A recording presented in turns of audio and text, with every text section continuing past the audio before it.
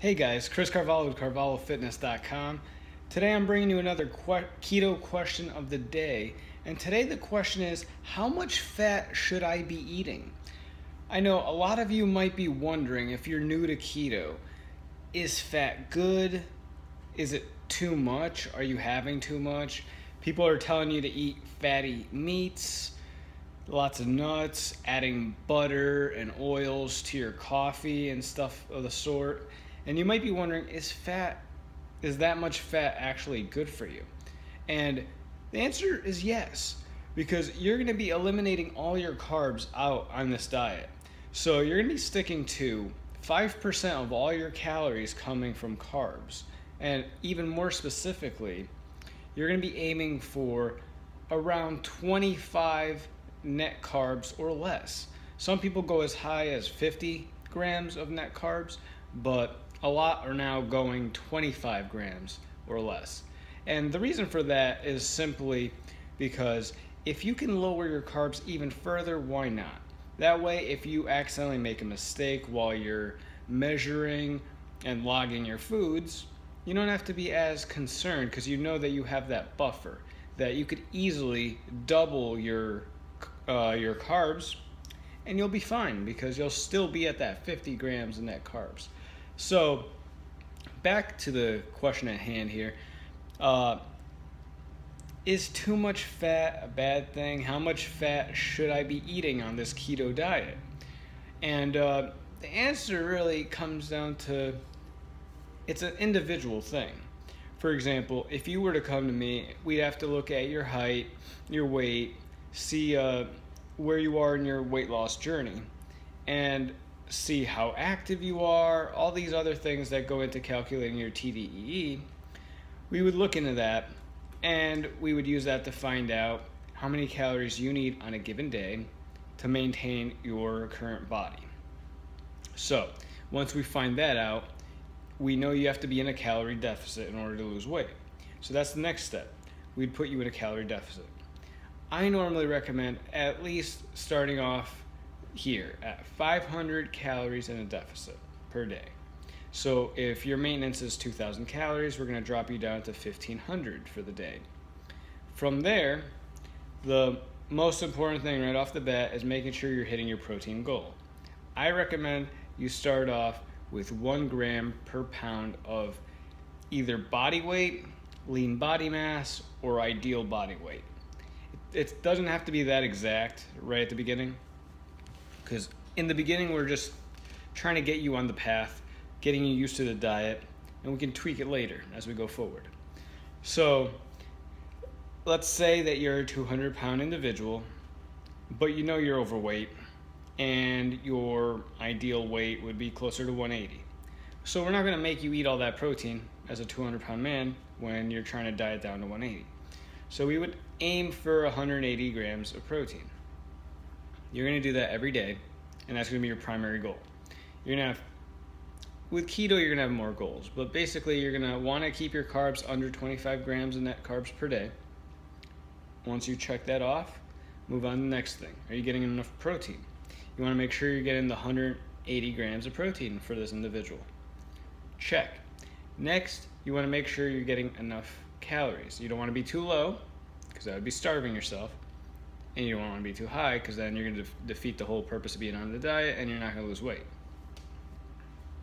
So, assuming that you are at your 1,500 calories, for example, and you're getting your 180 grams of protein, your carbs are basically nothing. You're just having vegetables like spinach, Brussels sprouts, broccoli, and you're keeping them around 25 grams net carbs. I keep saying net carbs, and I hope that you guys know what I mean by that, but if not, basically you take your total carbs and you're going to subtract out any fiber that you're getting from the foods. The good thing is, some of these vegetables, pretty much all the vegetables, have a decent amount of fiber.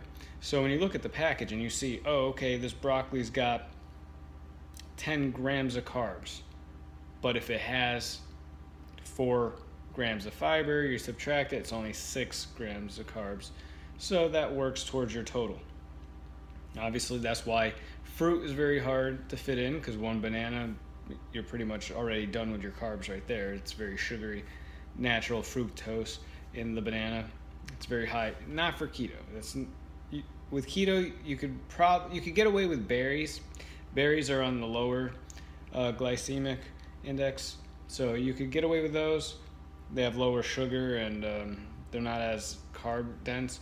But just to play safe, just wipe out fruits altogether. You're going to be replacing your fruits with your vegetables, and since vegetables are lower in sugar, you're going to be fine with having lots of vegetables. So when it comes to how much fat do you need, it comes down to, once you have your calories, you have your calorie picture, you know what you're supposed to be eating for calories, and you already checked off that your carbs are low and that you're meeting your protein goal. Whatever you need now to reach that calorie goal, so you're not starving yourself, you're just going to fill that up with fats. That's the simple answer. Obviously, you can go and do a Google search for a macro calculator. Once you know, you can look up a calorie calculator, find out, you can plug in some numbers, you get a good idea of how many calories you need in a day to lose weight.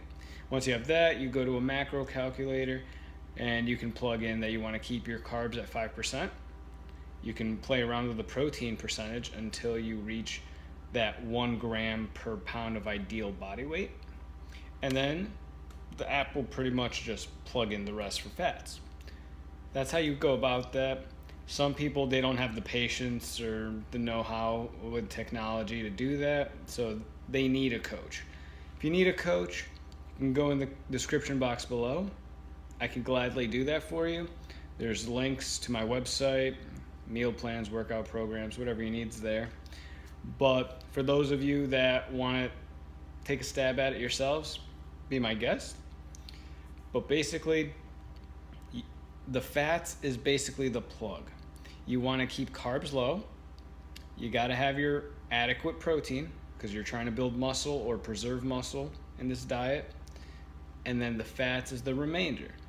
But remember, it's the remainder, but you're not trying to spill over and eliminate the deficit. You still got to be in a calorie deficit, even on keto. I know some people try to pass this message that keto is this magic diet. You can eat whatever you want, just stuff your face with chicken legs and just drink tablespoons of coconut oil and you're just going to shed the fat. That is not 100% true. The thing is, high fat, high protein foods, which keto is both of those, it just doesn't have carbs, those are going to keep you full longer. So in theory, if you take a jar of peanut butter and that's all you eat that day, you just eat peanut butter straight out of the jar, which most people probably won't do, but if you did, you'd be very full. So it'd be kind of hard for you to overeat on just peanut butter. Same thing with chicken legs. Have you ever noticed that if you go to a cookout, chicken legs, chicken wings, those are not the things you're pigging out on. It's normally the chips. It's the high carby foods. The burgers that come with carbs too. The hot dogs with the bread. But with keto, you're gonna be full, so it's gonna be easy for you to stick to that deficit. You can stick to the 1500, you can still hit your protein goal, and you'll notice that even if your goal was to hit 150 grams of fat per day, you might be full with 100 grams. So, if you're full, don't force it down. Don't eat extra fat. Just fat is, you eat it as much as you have available to you in your program and until you're satiated. If you're full, you don't force fats down. You might want to force your proteins down. You could always have a protein shake. Just make sure it has no carbs in the protein mixture that you get in your container. Just look at the nutritional label, make sure 1 gram of carbs is okay. That's the one I use. The one I use is my protein.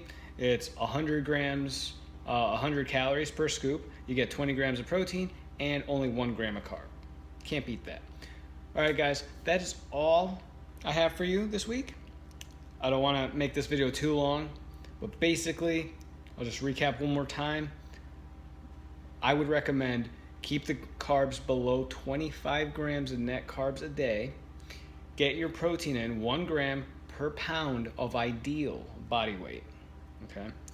And then fats, just add as much fat to all your meals to the point that you're full, or not stuffed, but you're satiated. You're not starving. You know, like if you're having like a cheeseburger, have a cheeseburger, just no bun. Have some veggies on the side, maybe add some coconut oil. Just do what you got to do to be full, but once again, don't stuff yourself. Just be content, because this is a diet and you're not going to be on it forever. But you will see great results with this diet. It's one of my favorite diets out there. You got to try it. All right, guys. I will catch you in the next one. See ya.